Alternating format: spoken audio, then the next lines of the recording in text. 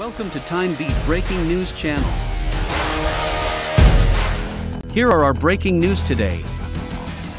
1. Thousands of fans gather at Ibrox ahead of title celebrations at Rangers.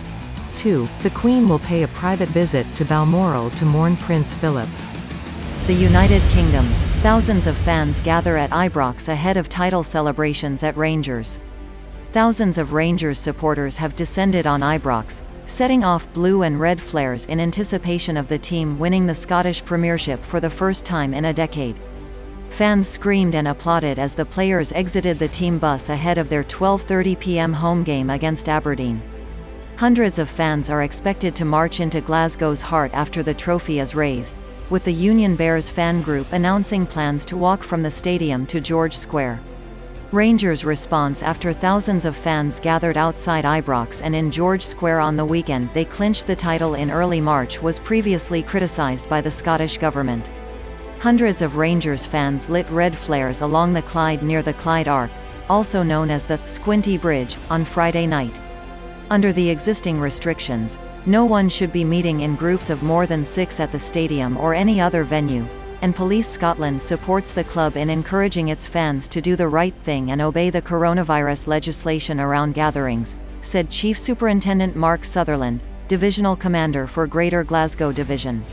The United Kingdom. The Queen will pay a private visit to Balmoral to mourn Prince Philip.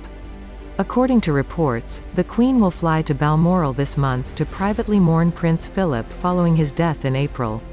Her Majesty will travel to the sprawling Scottish estate on a low-key out-of-season tour, which she normally makes with other members of the royal family from August to October. Following the death of her husband, Prince Albert, Queen Victoria embarked on a similar journey almost 160 years ago. The Queen will stay at the 7-bedroom Cragowan Lodge on the Balmoral estate, which is only a short distance from where she and Prince Philip spent part of their honeymoon 7 decades ago. There will be no trips to the Highland Games or visits from heads of state, according to the report. Prince Philip and the Queen spent their summer holidays away from Windsor Castle at Balmoral. If the Queen wishes to spend the summer at Balmoral, she will most likely be accompanied by other members of the royal family, including the Cambridges, the Wessexes, Prince Charles and Camilla, and the Duke and Duchess of Rothesay.